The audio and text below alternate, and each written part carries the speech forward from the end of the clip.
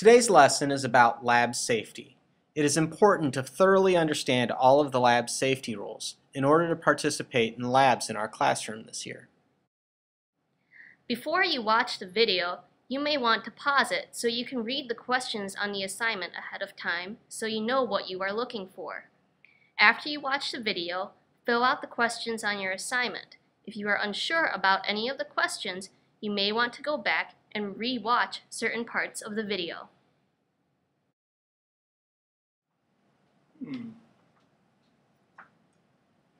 Wonder what Miss Wong's up to.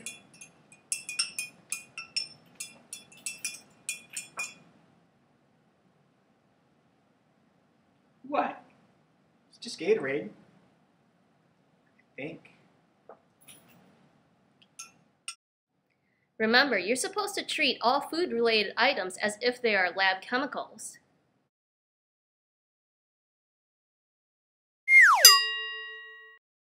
You are supposed to wear goggles whenever you are heating or mixing chemicals. You need an apron whenever there is a risk of splashing chemicals on your clothes. You also sometimes need gloves if you are handling chemicals that are volatile or can irritate your skin. Wow, I'm so glad that you're doing this lab with me before we do it with students. Oh, no problem. So what are we supposed to do? We're just mixing these two things together? Well, hold on, let me read the directions first. It says you're supposed to actually mix the blue into the red, not the red and blue. What difference does it make? They're all going to end up in the same one. Well, that's what the directions say. I don't think it matters.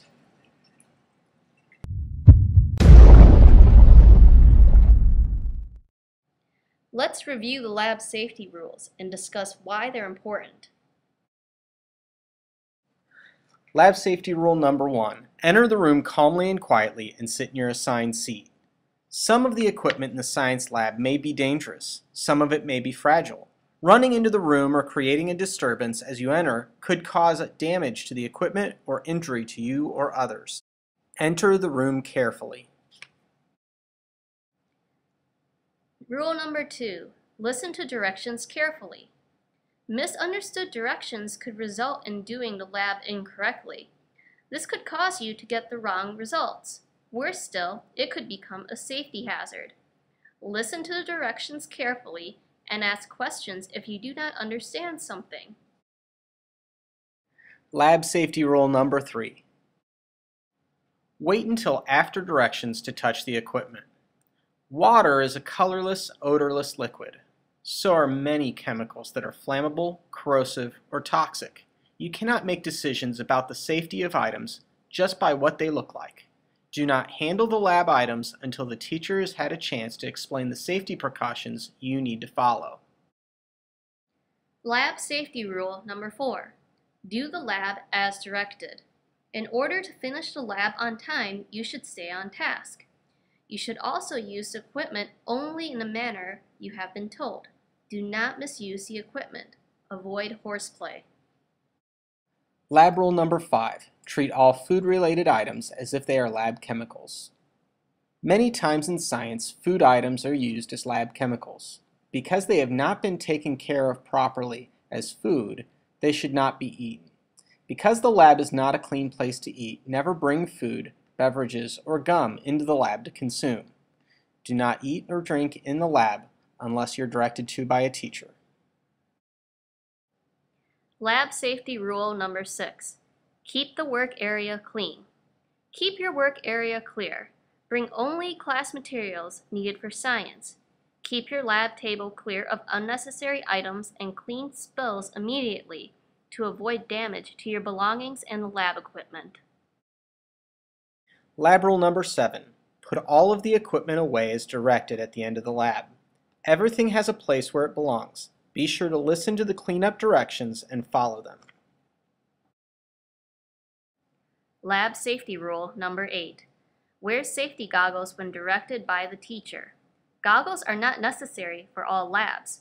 Whenever we are heating or mixing chemicals, or when there may be a chance of eye injury, lab goggles should be worn.